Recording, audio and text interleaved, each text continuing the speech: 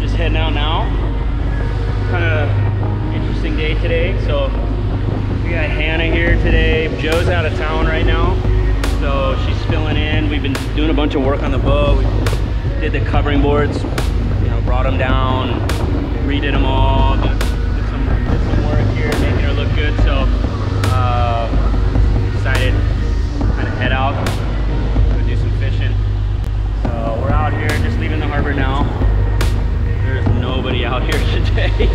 Kind of typical of this winter time of the year. Not winter, but early winter time. So the plan is, if we get one on, Hannah is going to at first transfer the rod to the chair arm, put the drag light, clear everything, and then she's gonna get into the chair, buckle in, fight it, and then before it gets to leader, she's gonna put it in the arm and then leader it. So kind of got her a little trial by fire here to see how she goes, but it should be fun. We're both just been working and catching up on things that you kind of put aside during the summer when you're fishing all the time. So stoked to be out here. Looks like it should be a nice day. Pulling some lures and seeing what we can see.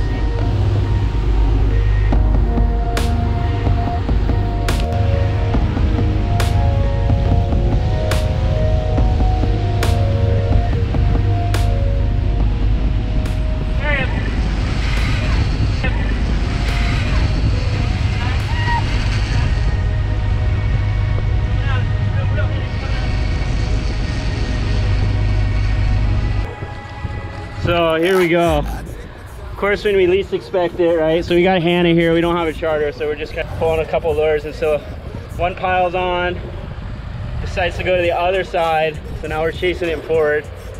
Hannah did a good job clearing every line, and we're getting tight now. She's gonna jump in the chair and fight this thing. Stand by.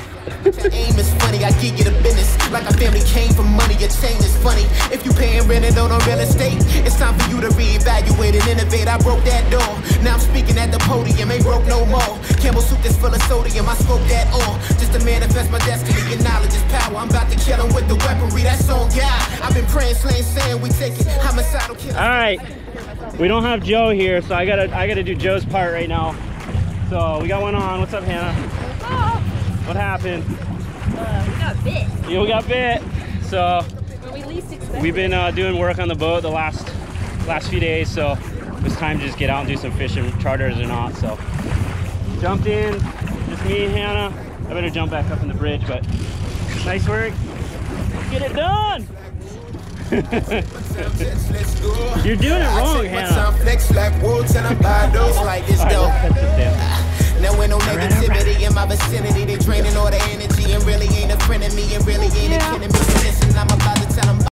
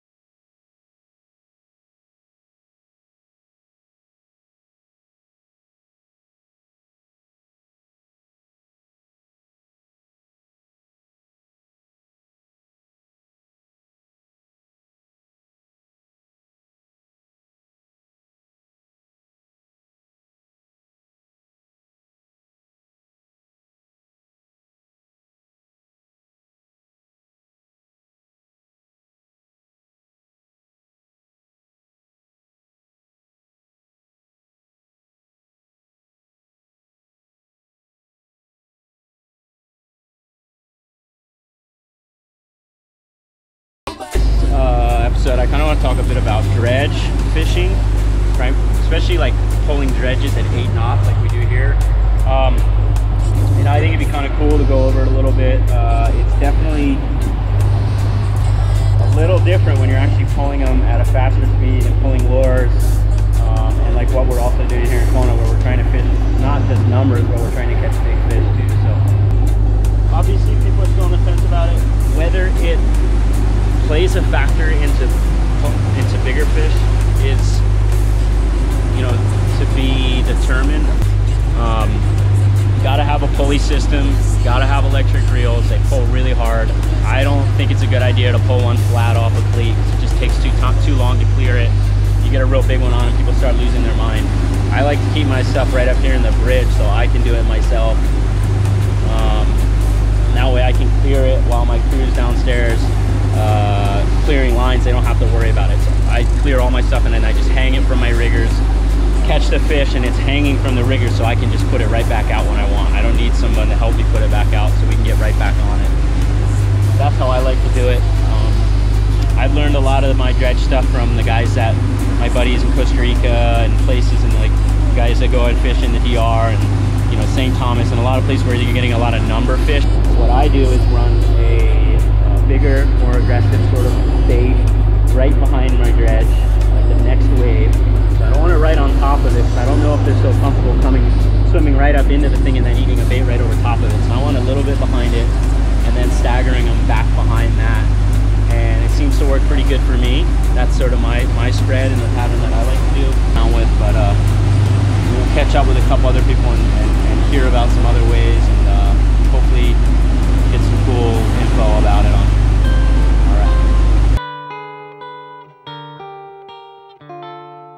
So we're going to talk a little more here about dredges, and what I wanted to do was bring in a friend of mine who has a lot of knowledge in dredges. He's started up a company called Firetail, and he's basically specifically making baits to run in dredges, and he makes these baits, then he puts a dredge cam in, he watches them, he's really on it. So he's a great person to talk to and get some insight on pulling dredges.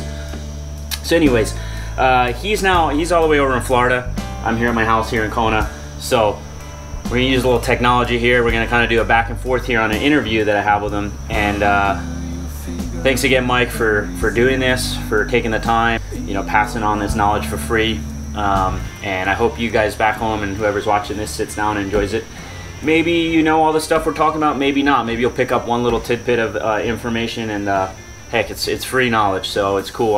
Like I said, I keep saying these videos are for you guys. Anyways, let's shoot over to Mike here. And the first question I wanted to ask him about was mass versus movement. Movement is more key, in my opinion. So I like to have a dredge that's got some movement to it, got some wiggle, got some vibration. I think these fish are hunting off vibration. But it'd be really cool to hear what Mike has to say about this. Mike, tell us a bit about mass versus vibration, that type of stuff, and what your thoughts are on that. A lot of captains say they're okay with pulling an artificial dredge. They're only trying to achieve an image of mass on their dredge. They're not concerned with movement. I personally feel that's a bit of a cop-out. I feel it's a way that they're justifying pulling that artificial dredge. Just because you're pulling an artificial dredge doesn't mean it has to lack movement. If you have movement, you also have mass. So why have just mass when you can have movement and mass? I feel that when you're introducing your baits under the surface of the water on a dredge, fish are more keen and able to detect what's real versus fake underwater. When you bring something to the surface, you're mixing it with air, you're creating smoke and bubble trail, and yes, they're gonna bite it. However, if you're going down underwater, I feel like you need to step up your game. You want movement on that dredge. You want your dredge to wiggle and get their attention and hold their attention. So there's no reason to settle for just mass on a dredge. You can have both.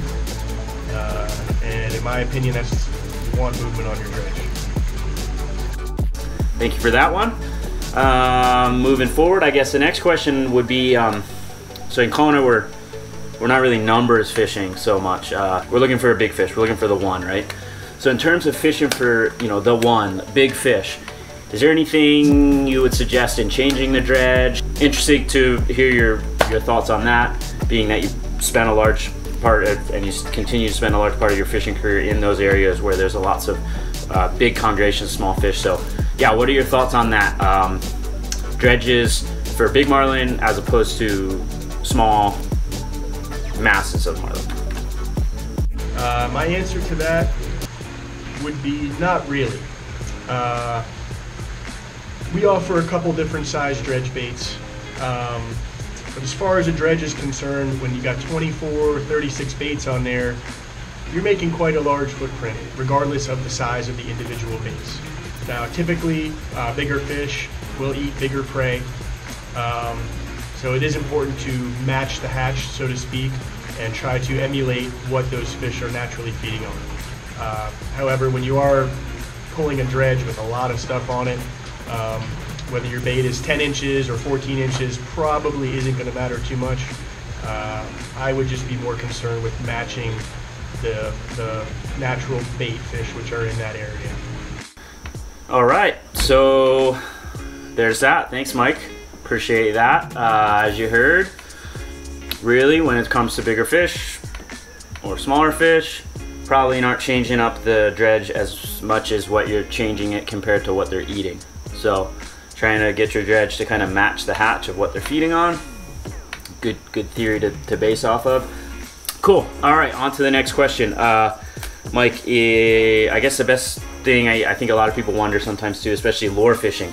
What would you suggest, in your opinion, would be the best place to place your baits? I mean, your lure in relation to where your dredge is in your spread. And I'm talking trolling 8 knots, right? We're not pitching baits to them or something. So yeah, what are your thoughts on that? How do you position a spread around the dredge at trolling 8 knots?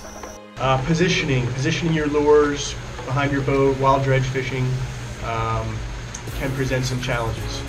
Lure fishing, typically we're going a bit faster. Therefore, a little more whitewash behind a boat makes it a little more challenging to keep your dredges in clean water. With that being said, you want to try to find that clean water as best you can. Typically we're fishing our dredges 50 to 75 feet behind the boat, as far outboard as possible in those clean lanes of water. And as far as positioning your lures, you know, give it some distance behind the dredge, but keep it simple. Once again, if you want that fish to bite that lure, don't confuse it by putting multiple lures or teasers in that same area. Isolate your intended target and they will find it and they will eat it. And you know, stick with that and play around and find your happy place for your dredges and your lures. And there's no rules set in stone, but go ahead and have fun with it and see what bites. All right, nicely said, Mike. Yeah, that's totally agree with everything you just said there. The phrase that sticks out in my mind when he was talking was the isolate the bait you want it to eat, right? So isolate the target. So I think that's just a great thing to think on. Simply stated, keep it simple and isolate what you want that marlin to eat when it comes up on the dredge. On to the next question. So I've heard all kinds of different theories on this, and I too have been in a position where it's happened, and I've kind of been questioning what exactly do I want to do in this position. So you're out there and all of a sudden one comes up on your dredge. A nice fish comes up, swirls on it, right? Or you see him, right? If I've had it happen, someone's yelled, "Oh, on the dredge," right? Or you look down, you see him lit up, you see the pecs lit up, and he's up in the, you know, checking out the dredge. What do? You rip it away from him? Do you leave it there? Do you pop the lure out of the clip behind it and bring it at? What do you do? Interesting to hear what you have to say, Mike. Okay, so the situation arises where you have a fish on your dredge. What is the next course of action? What do you do? First thing is, don't panic. Don't rip the dredge away from the fish at full speed. A lot of dredges nowadays are variable speed. I would treat it just like any other teaser and see what the fish does, see how it's acting, and try to tease the fish in and keep it interested. Position a pitch bait back there so when the fish does peel off the dredge, there is an isolated bait right there for it to eat. If you stay calm and treat it like any other teaser and, you know, keep track of the fish's behavior and what they're doing, you know, you should get a bite out of that fish. All right, cool. Thanks, Mike. So yeah, there you have it. makes a lot of sense. Treat the dredge like it's a teaser, which it is. The next question that I wanted to see if you could answer for us was, and I'm strictly talking lure fishing. I know bait fishing is different because you're going to be switching baits. You need to see every single fish that comes up on it. But in terms of lure fishing, 8 knots, what are your thoughts on dredge visibility? So a lot of guys pulling dredges at 8 knots cannot see their dredge. If you're pulling lures, this is still a big problem since you're not exactly pitching baits. Yeah, not really. Especially if you're pulling an artificial dredge and you're not feeding the fish. By feeding the fish, I'm referring to pulling natural baits on the dredge and the fish being able to eat the bait off the dredge and get a free meal. Typically with an artificial dredge, you're going to raise the fish, they're going to show interest, but eventually they're going to fade back and eat another offering somewhere behind the dredge. So with that being said, even if you can't see your dredge, it's still working, it's still doing its thing. They're going to see it, and hopefully they're going to eat something else back there.